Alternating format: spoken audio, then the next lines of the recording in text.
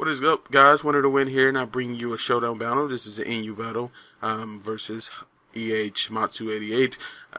This is using Leo's team. I'm on the other side of the course, torquing for points, like I always do.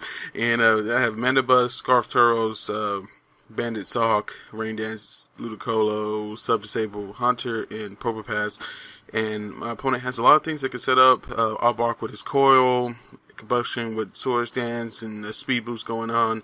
Sawsbuck with sword stance, and Caracosta with the potential shell smash. But it looks like on this team it would be a stealth rocket, but we'll see once we get into the battle, which is about now. So he's going to start with his primate. I'm going to start off with my power pass, of course, because I want to get my rocks up, and I have the sturdy, so I'm not as scared of it.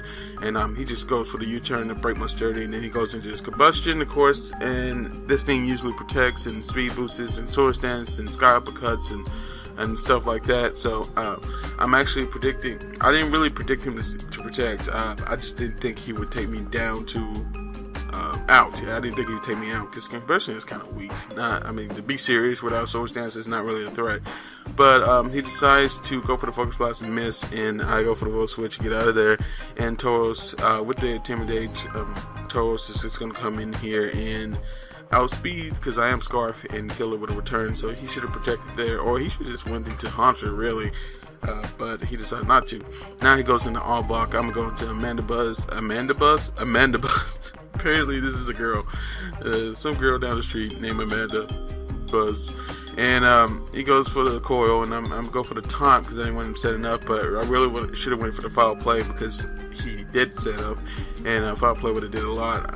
Probably would have, no, it would have been 3-hit KO. But here I'm trying to kind of roost until he misses the gun shock, but he's not missing the gun shock. But what I could do is just stall him out of peak P with the gun shot.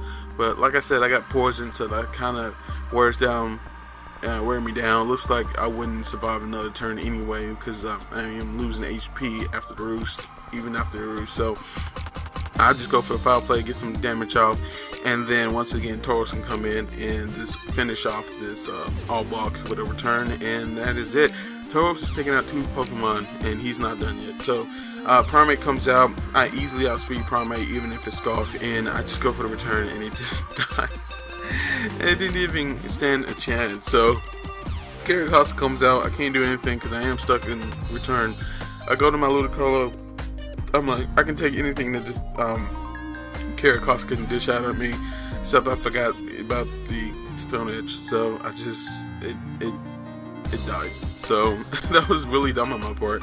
But I'm gonna go to the Purple Pass, and I'm gonna be able to utilize my sturdy and go for the volt switch, and that puts it at an amount of HP that I'm more comfortable with bringing in Tauros and going for Earthquake. I don't know what the chances are of me taking it out. It did have right herb, so this guy did return, but I did get the Intimidate, so Waterfall is not going to do that much. I do check here for the Aqua Jet by going to the Purple Pass, but he just goes for Earthquake, and I'm saying, okay, he doesn't have the Aqua Jet. I go back into Tauros to get another attack drop, so even if he did, it would not have killed because he was back to normal attack stat. So I do take it out with the return. I believe that it was at the amount. He's going to go into his Hunter. I'm not really worried about that.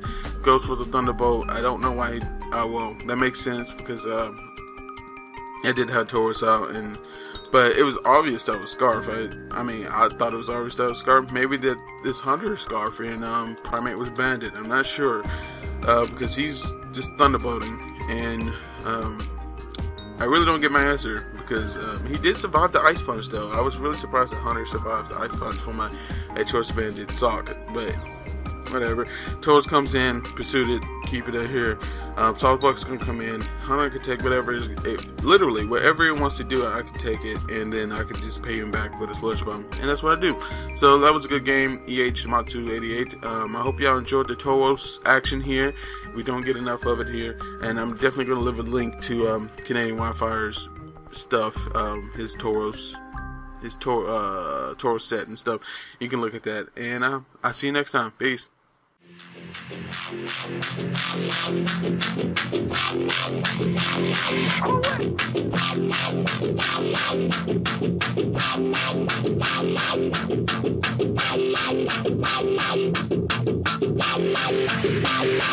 What is that?